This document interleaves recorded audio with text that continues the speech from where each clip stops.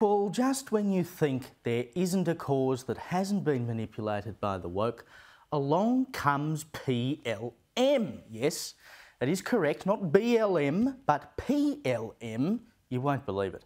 Pigeon Lives Matter. And it's even got its own Facebook page. Its leader is an Adelaide woman, Samira Fateh, who has 60 rescue pigeons living in her home. Helping me make sense of this nonsense is James Ashby from One Nation and Christy McSweeney, Managing Director of the PR Council. Welcome to the show, team.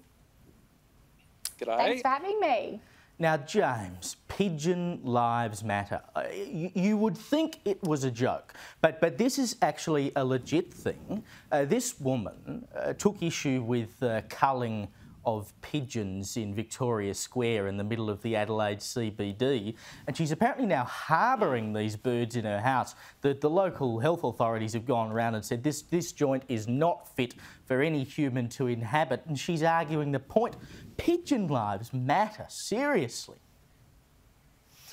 Feed the birds, tuppence a bag. Do you remember that from Mary Poppins? Yes, that's precisely what that image conjures up. This oh, God. Pigeon lady standing out there feeding pigeons. But look, they are a disgraceful creature, to be quite honest. I was always raised to believe they were rats with wings. Dead right.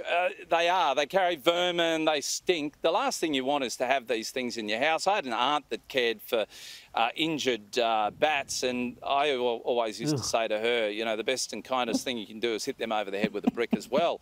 So I don't understand these people that like to bring stinky, horrible vermin into their household. So no, I'd be saying from a health side of things, get rid of them as well. I've got to tell you, the creatures behind you on that wall, the horses, they are much better than pigeons. And if anyone fancies losing a couple of dollars tomorrow, I've got a horse running around at Yarra Valley in race 5 called El Campion. But don't come complaining to me. If you do, you do.